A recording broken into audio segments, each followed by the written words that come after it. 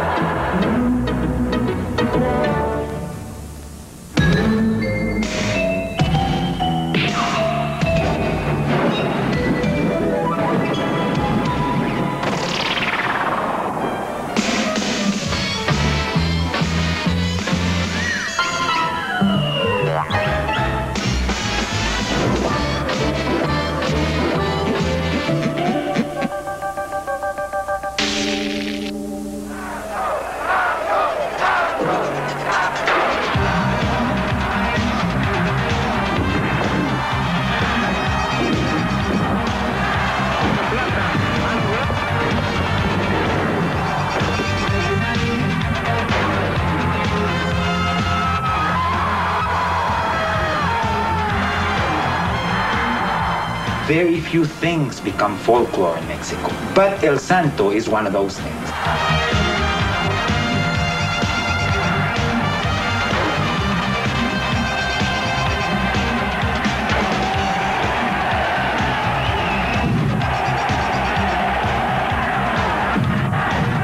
He conquered not only the world of movies, but he conquered the world of professional wrestling. This is an actual, true-to-life hero.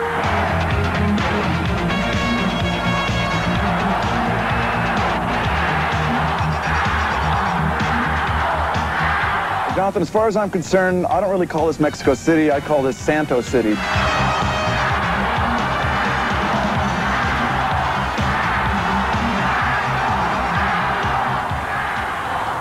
El Santo was the undisputed champion of Mexican superheroes.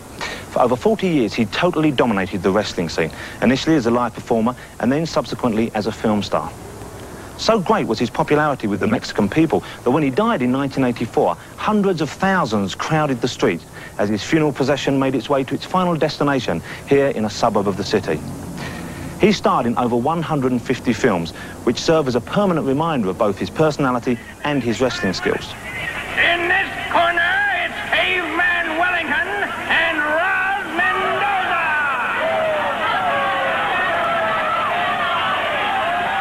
In this corner, the Black Shadow and the man in the silver mask is Santo, Santo, Santo, Santo, Santo. El Santo to his adoring Mexican fans, but Samson was the name he went under in America after an enterprising distributor acquired the rights to 27 wrestling classics, which he then badly dubbed into English and sold to American television in the mid-1960s. Among them, the hugely popular Samson versus the Vampire Women, which still excites die-hard fans like Johnny Legend even today. The movies started penetrating the United States in the late 60s. They were basically staples of late-night TV. They would come on sometimes around 11 o'clock midnight and they would run all night.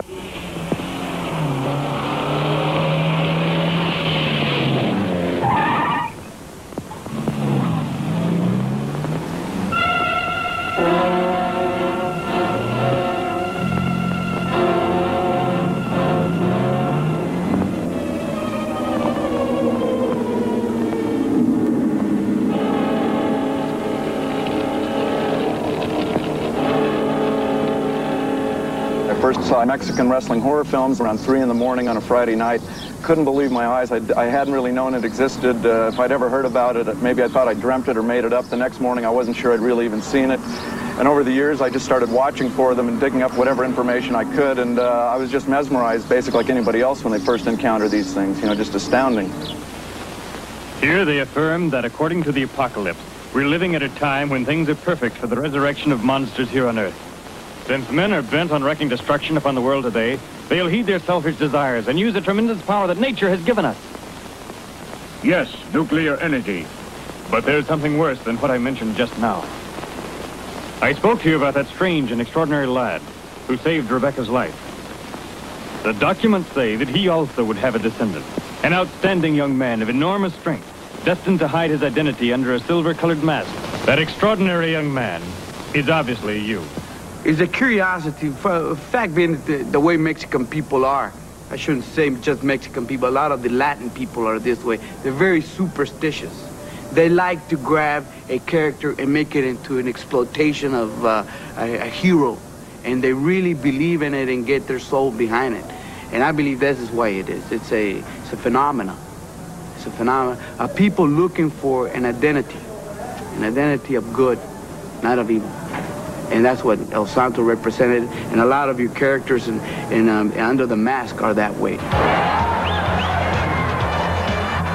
Today, the legend of El Santo lives on not only through his movies, but also his son, who faithfully reproduces all the fighting skills and excitement of his father. And like the original El Santo, his true identity remains a secret.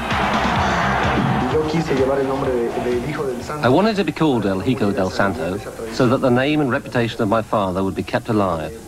El Santo is a legend in our world of wrestling. But now, as time passes, many people are forgetting that I'm his son, and they simply call me El Santo. And that's truly rewarding, to be seen as he was. Of course, for many of the younger children in Mexico, they watch the old films on television, and they think that it's me who's in them. Often when I arrive at a wrestling arena, a young lad will say, "I saw you on television last night fighting those mummies." And that makes me feel really good. Now, myself and my father are seen as one.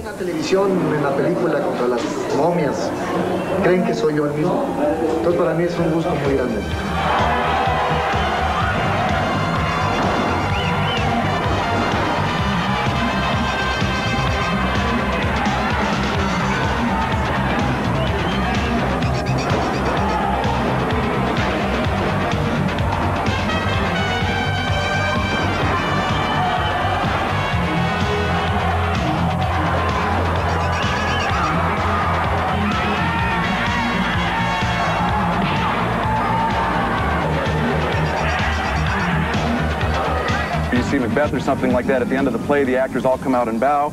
Over here, they don't come out and bow. This is very serious. It's not just on the silver screen. This is like a flesh and blood reality, whether it's comic books, films, or in the ring. They really follow it through all the way. It's like to the death, you might say. The Incredibly Strange Film Show will continue on TDC TV. Turn to The Incredibly Strange Film Show on TDC TV.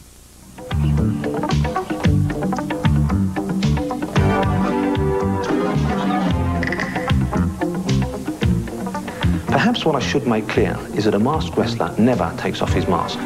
His entire life outside of his home is spent with his mask on.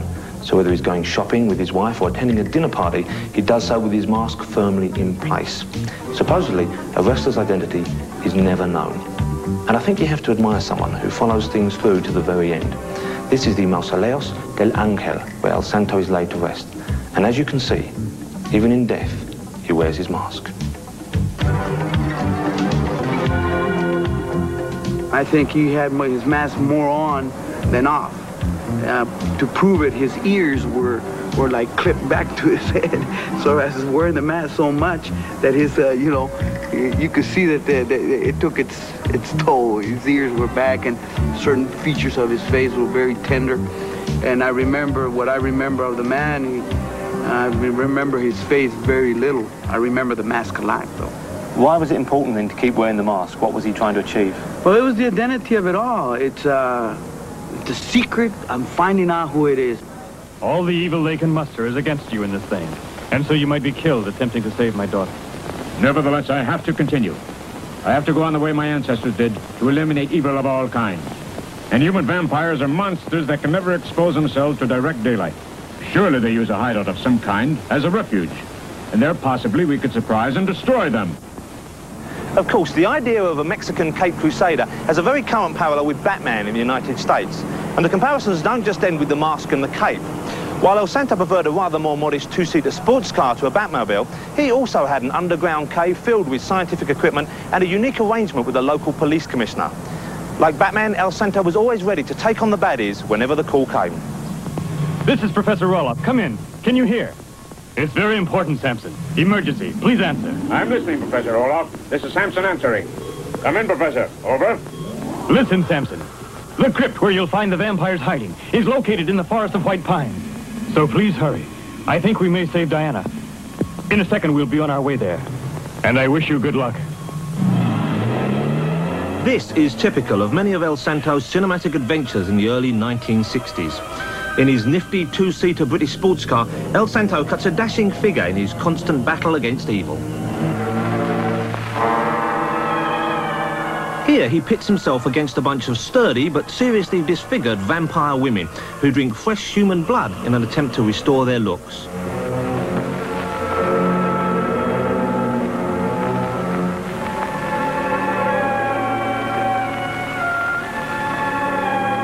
The lead vampire was played by one of Mexico's biggest stars, Lorena Velasquez.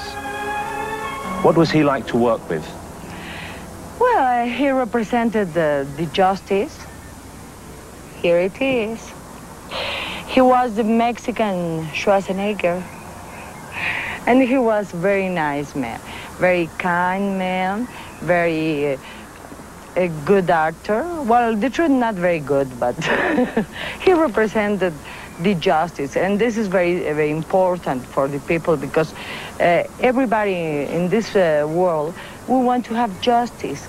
So if you can find somebody who represent that, it's beautiful, no? Did you ever see him without his mask?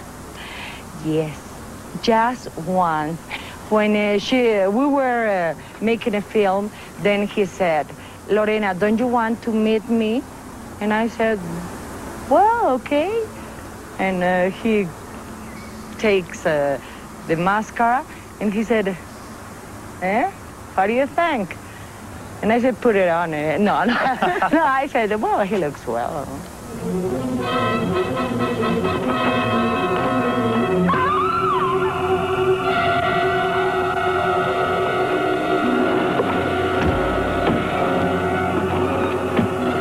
In our country, we don't have the cowboy, we don't have the superhero.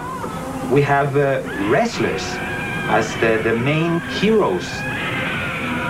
In that sense, they are admired more than their usual field of activity. They become legends.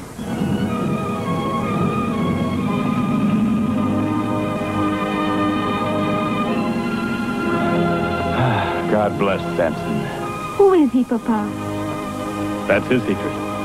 I don't think you'll ever know. But I'll say this, my dear. In this age where there are certain evil men who propose to destroy us, Samson is an example to men of goodwill who serve justice. El Santo was only one of several leading wrestlers tried out in the early days of these films, but he soon became the most popular. His adoring fans would cheer excitedly in the packed cinemas as he triumphed over every conceivable form of evil.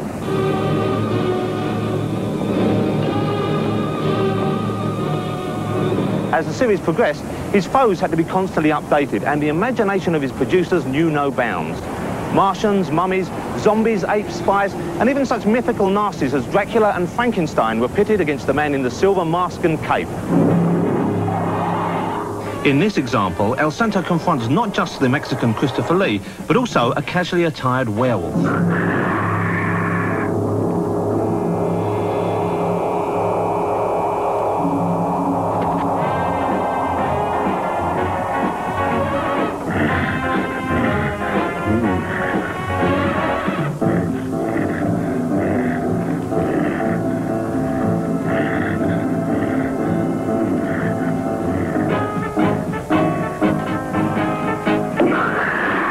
The second part of the 50s and the first part of the 60s are the years where wrestling movies were done, and they were done by the hundreds. Just El Santo did about 50 movies himself, so you can imagine with the popularity of all the other wrestlers like Blue Demon and the Mad Doctor and all this. There were hundreds of movies. La furia de los karatecas. Me voy a vengar de él para siempre. Apóstol del bien. Sus hechizos no tienen límite. Las más extrañas aventuras del Santo jamás filmadas. Se crean monstruos terribles. Santo, el enmascarado de plata. I would say in a lot of cases, similar to low-budget American film production, it's like you got a wrestling arena, you've got a couple cars, you've got about 5 or 6 monsters, and you got some kids that can sing their hearts out. Let's put it all together, and whatever shows up on the day of shooting goes into the film. If it doesn't show up, then it makes it into the next film. Santo interfirió con mis planes y debe ser castigado. Y el castigo será la muerte. ¡Qué gusto! Santo contra el asesino de la televisión. Una peligrosa aventura del Santo en la que tiene que luchar por salvar su vida contra el enemigo más diabólico, el asesino de la televisión. By the early 1960s, the El Santo films were guaranteed box office, and bit by bit their budgets were increased. The formula, however, was never tampered with. Apart from the essential triumph of good over evil, there were always some lengthy wrestling scenes and at least one musical interlude. And these are some of my favourites.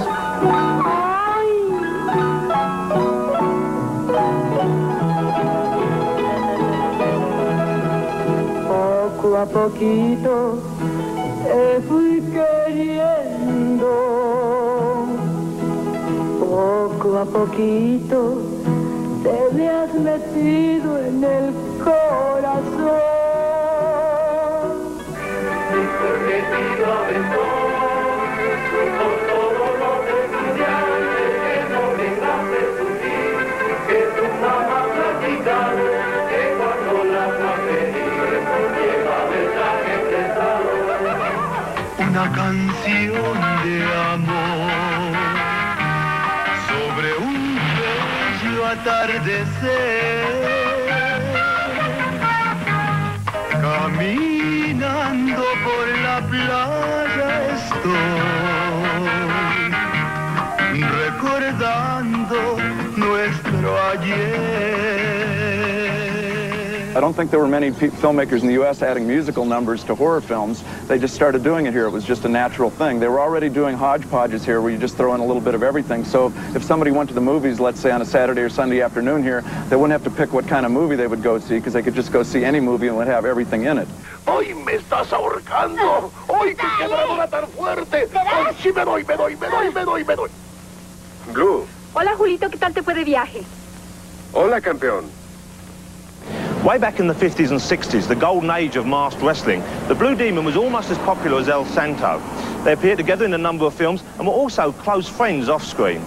Now in his late 60s, he runs this wrestling training school, but you can't keep a legend down. And much to the delight of his many fans, he still occasionally appears in the ring. Today, the Blue Demon's attendance is mainly to help out his son, who also went into the family business.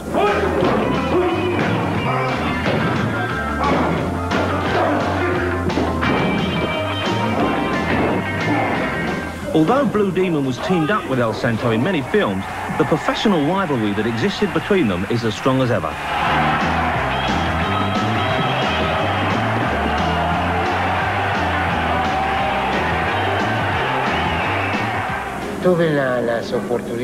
I had the opportunity to meet El Santo in several individual contests when we were matched against each other.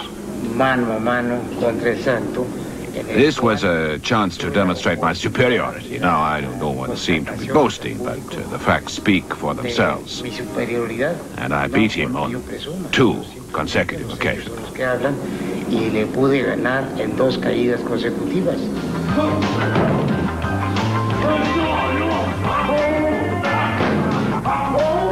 Un día platiqué con mi papá. One day I discovered that my father was jealous that El Santo had a son who was carrying on his name in the ring. So I said, well, why don't we see if I can become Blue Demon Jr.? And that's really how it all started. My friends also encouraged me, but it was mainly the continuing rivalry that's always existed between El Santo and the Blue Demon. y más que nada el celo profesional que existió entre el Santo, en paz descanse, y mi padre Blue Demon. But whatever rivalries may have existed in real life, in the movies they were always allies, an unstoppable team opposed to wrongdoers everywhere. Llamando a Santo. Aquí Santo. Santo, ¿me escuchas bien? Santo, ¿me escuchas bien? Sí. No los he perdido de vista. Estoy en la carretera. If you went to see, let's say in England or America, you went to see James Bond or Indiana Jones, and you come out of the theater and you go home and there's Sean Connery and Harrison Ford. Whereas in Mexico, you go to see the movies and it's Santo, Mil Mascaras, Blue Demon.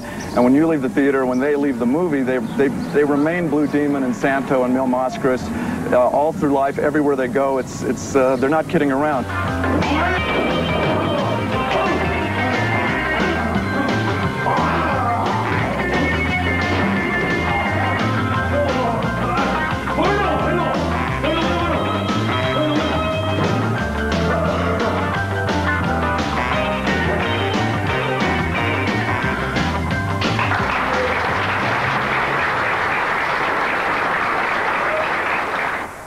The Incredibly Strange Film Show will continue on TDC TV. We now return to The Incredibly Strange Film Show on TDC TV.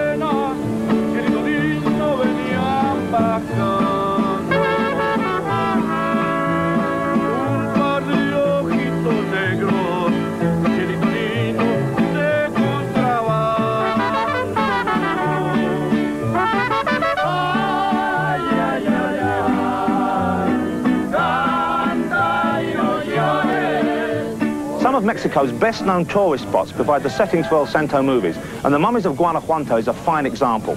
The town of Guanajuato boasts a network of underground caverns containing hundreds of mummified corpses.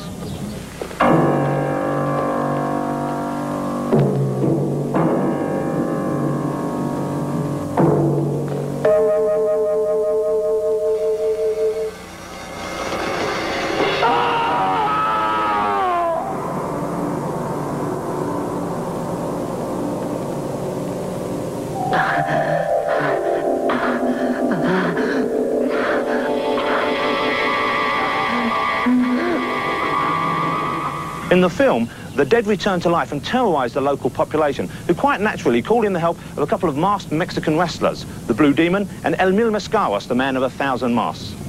A ellas.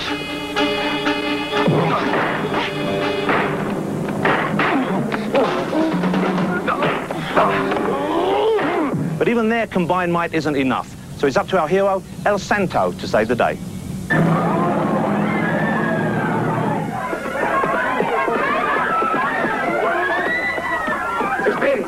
¡Esperen! ¡No disparen! ¡Pueden matar a un inocente! ¡No disparen! For whatever reason, be it the monsters, the location, or the casting of the three biggest wrestlers in Mexico, The Mummies of Guanajuato is still considered the most popular film of its type ever made. And it's the ending that everyone remembers.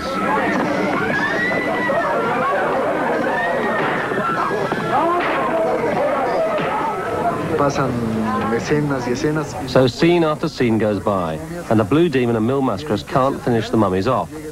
So just before the very end of the film, El Santo arrives, and he realizes the mummies have to be burnt.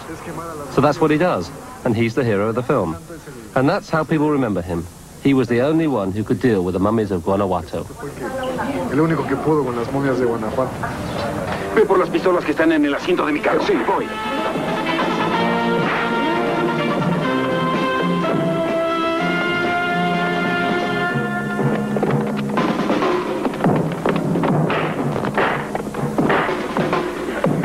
Toma, Blue. Aquí está Santo. Retrocedan.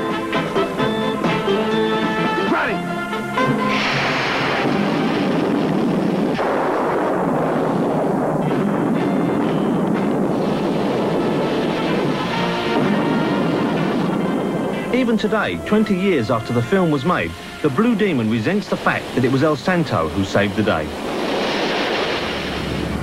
Pues en realidad, el que... Well, the reality of the film is that myself and Mil Máscaras did all the work in fighting the mummies of Guanajuato. Muy buena. Por cierto, las momias de Guanajuato existen. We were there from the start, and what we did was good. So, what I don't like about the film is that El Santo had a very small part, yet he was the hero. Pero fue el vencedor. Y a mí no me pareció, porque efectivamente el de la labor era el Mil Máscaras. It just doesn't seem right to me. He just turned up at the last minute, and then he pocketed all the glory that we'd earned. A embolsarse un capítulo que nosotros habíamos fraguado.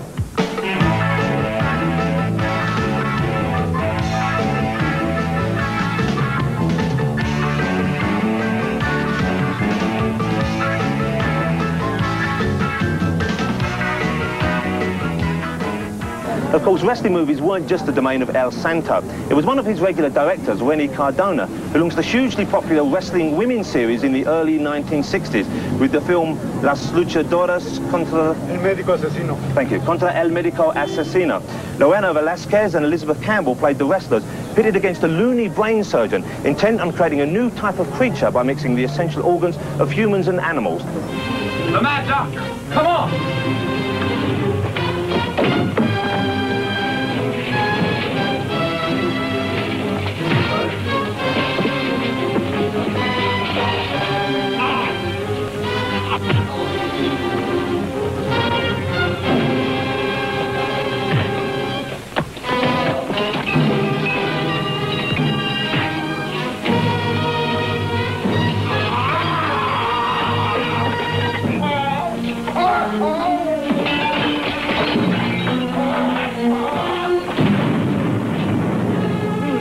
Is going to blow up very soon.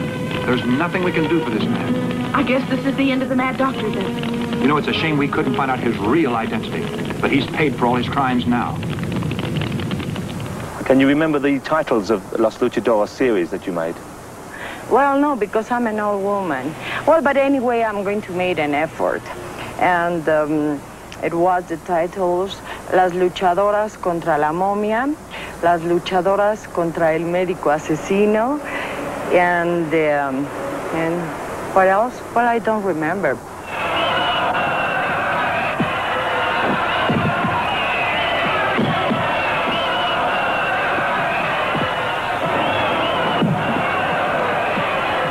Did you do the wrestling yourself, or did you have a double? No, I have a double, and my double was a fatty woman, so I hate her. But anyway, I was just there in the close-ups.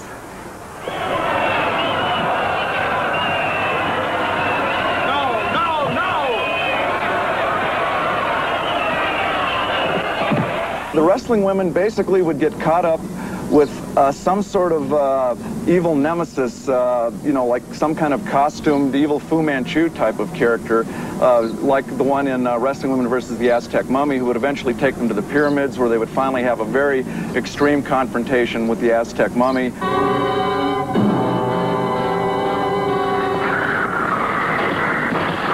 Look, he's afraid of fire.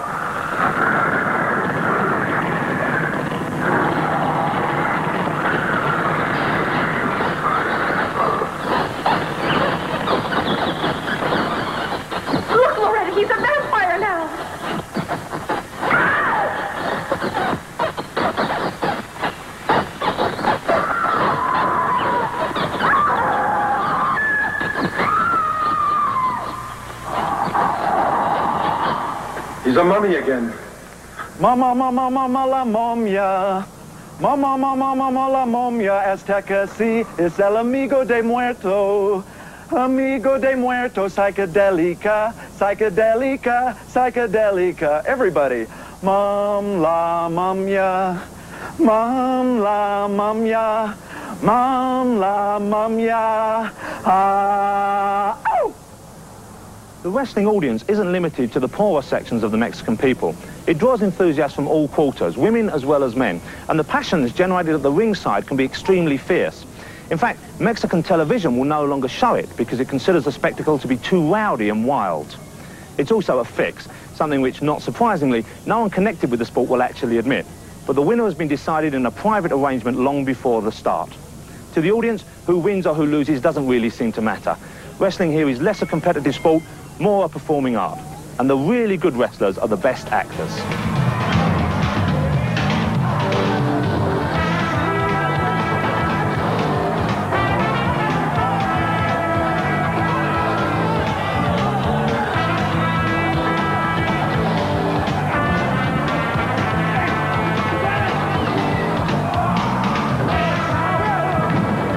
You could be described as a connoisseur of world wrestling. What is it about live wrestling events in Mexico that makes them seem so much more exciting than elsewhere? It's a style of wrestling you find over here that is just different than anywhere else in the world. Over here, they've been doing this extreme kind of athletic, very wiry, lots of flying activity in the ring. People here have just gotten used to so much action, so much commotion in the ring. They're just used to such a faster pace of wrestling. And that's why I like wrestling over here, because it's different than anywhere else in the world.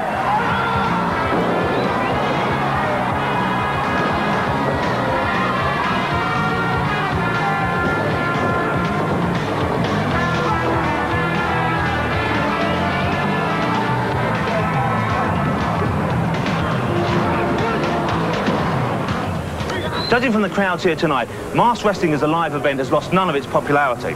And although the films aren't being made anymore, wrestling fans can satisfy their needs with all sorts of spin-off merchandising. If you look here, you can see you can buy masks like the ones they wear, and these are incredibly well made. I'm certainly going to take some of these home for my mum. You can get plastic figures of the wrestlers. There's El Santo. El Santo? Yeah. The Blue Demon. You can get all the characters who wrestle here very cheaply. You can buy wrestling magazines, posters, and even comic books. And once again, it was El Santo who proved to be the most popular character. At its peak, his comic book was selling over 1 million copies a month. Today, El Hijo del Santo is the biggest attraction on the wrestling circuit. And of course, the myth of the mask remains central to the enjoyment of the live match. Y el público a ti te ve. You see, the public have an image of me as a kind of Superman, a legend, an idol, something that's not human. In fact, sometimes people really see me as a kind of god. Con lo religioso, pero pues nada más ahí, ¿no?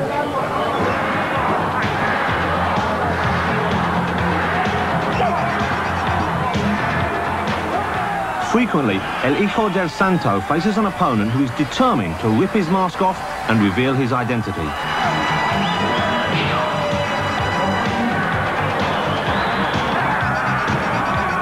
If the masked man loses, then his mask is taken off, his identity is revealed, and it's pretty much like being raped.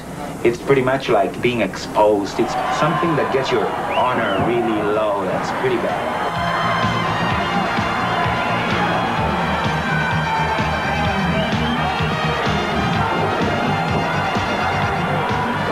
Like his father before him, El Hijo del Santo has fought many tense matches which have almost ended in disaster.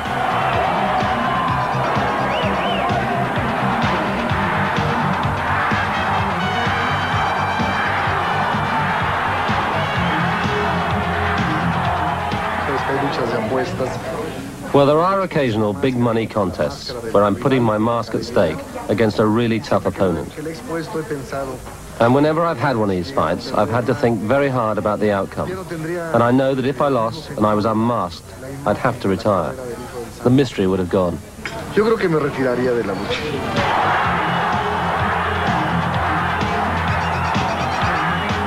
In the case of many of El Santo's cinematic opponents, it might have been better if the mask had stayed on.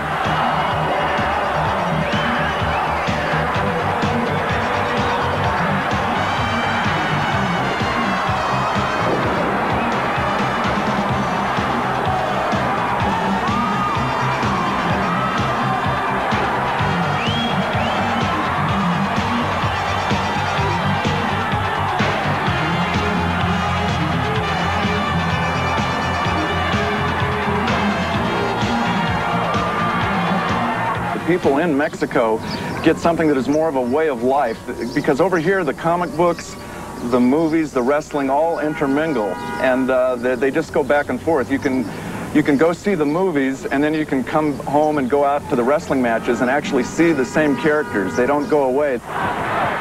There are many theories as to why these films are no longer made. Some cite declining audiences, others blame it on corruption in the film industry. But before they died out completely, El Hijo del Santo had a shot at the movies himself in one of the last of the wrestling films. Una película llena de ternura con la alegría inigualable de los cómicos norteños. Needless to say, the formula hadn't changed.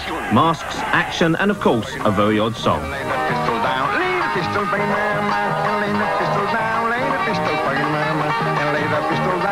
El Hijo del Santo en Frontera Sin Ley. I actually am down here scouting locations for Emmanuel Meets the Aztec Mummy, which I'm planning to shoot here later this year in 3D, all over the world, but particularly here, the place where Santo, Blue Demon, Mil Mascaras, the wrestling women have all done their best work here, and I plan to bring the Aztec Mummy back after 20 years and put him back to work here in the streets where he was born and where he belongs.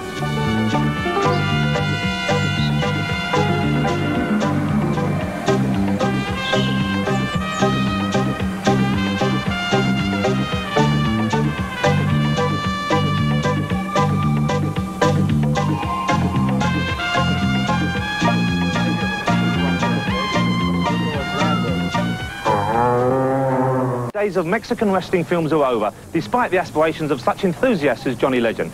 But don't throw away your mask just yet, because it seems that Mexican television are just about to start filming a new series starring El Hijo del Santo, with the formula much the same as that which launched his father to stardom. The legend of El Santo lives on.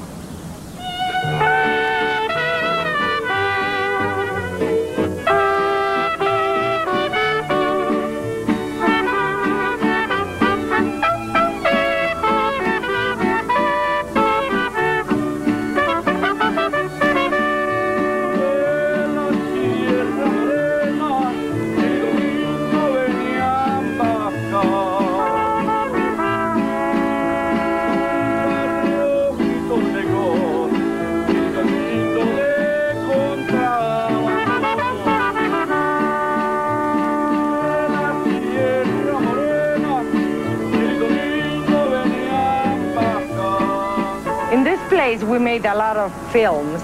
Las luchadoras contra la momia, for example, no? Here, the Aztecs, well, they have a meetings. So, Lorena, hello. After more than 20 years, I would like... Oh, at least! Oh, I recognize you! My friend! So, I'm so happy to see you. The reunion of the century, your leading man. But he's bald. And he hurts a bad. The star of wrestling women meeting her greatest leading man, the original Aztec Mummy.